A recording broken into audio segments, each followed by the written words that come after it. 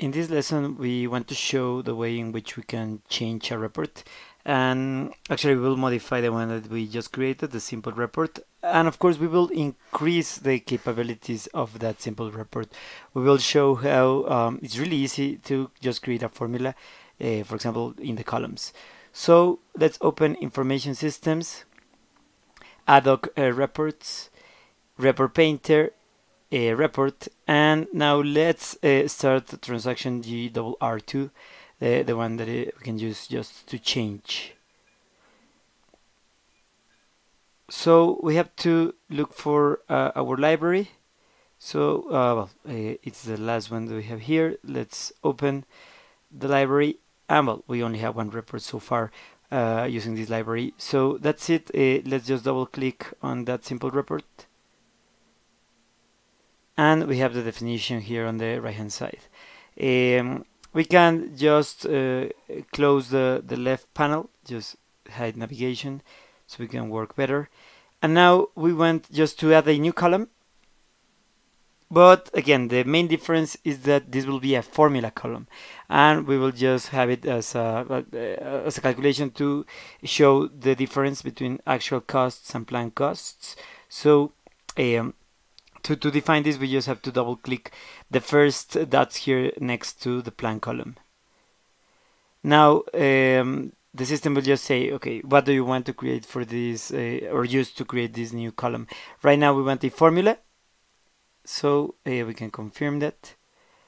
And well, what is really interesting, and as we know, SAP, using this tool on the background, when we save and when we run a report that we create using Report Painter, on the background the system actually creates code.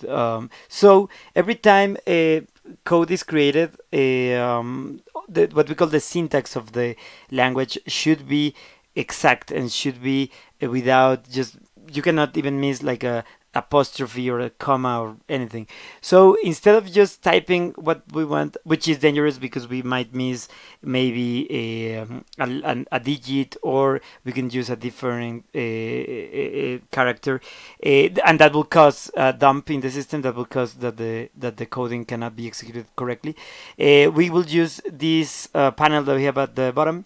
And actually, what is really interesting is that Report Painter, every time we create a column, this tool, Report Painter, will automatically assign an ID for that column. So for example, we have X001, which is the column for actual costs, and X002, which is the column for planned costs. So we will use these IDs and this push button just to build the formula.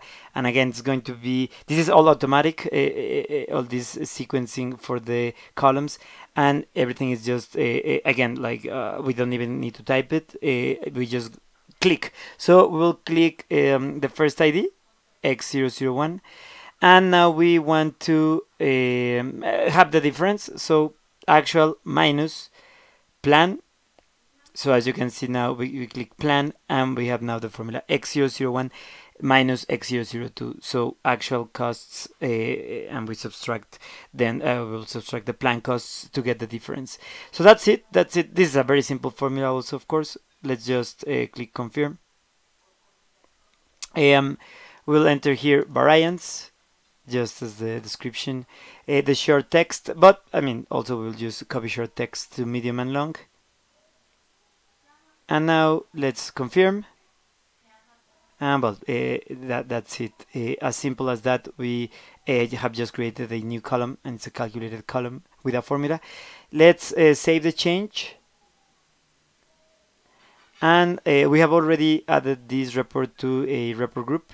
So we can just go right now and execute the report. So let's click execute here. As you can see at the bottom, the report group is generated again because of the change. Even we may have some compiling, yes, as you can see there. And the system is just bringing to life all those changes that we just did, creating even that new code if needed. And well, again, we have no parameters here as of now, so we can just execute actually the report. And as you can see, again, our very simple reports now being shown, but of course we have the new column. Again, it's a calculated column using that formula. and we have the difference now between the actual costs and the planned costs as the variance. So as easy as that, we can just come and create formulas, show a new data. That of course this particular column is not data that we have stored in the database. The report did not query the database for this. Actually, this was just a calculation that the system did using the formula we defined. So really nice to know. As we know by now, some reports in the system, we can alter them, we can add new columns. Even in Fiori Apps we have some possibilities, but most of the times we cannot create like a formula as simple as we have done in this lesson. So again, a powerful tool still, the Report Painter. Let's go back. I mean, and especially for when we want to create our own reports different from the standard reports. So, well, do you want to exit the report? Yes, we want to just quit this now, and we'll actually quit the app entirely, the change app. And with this, we finish the lesson, but of course we want to just remind you that you can write to our email 123learnsap@gmail.com. So again, that is 123 with numbers, 123learnsap@gmail. Of course, we can answer there all your doubts, or receive any comments, of course, that you might have. So thank you so much.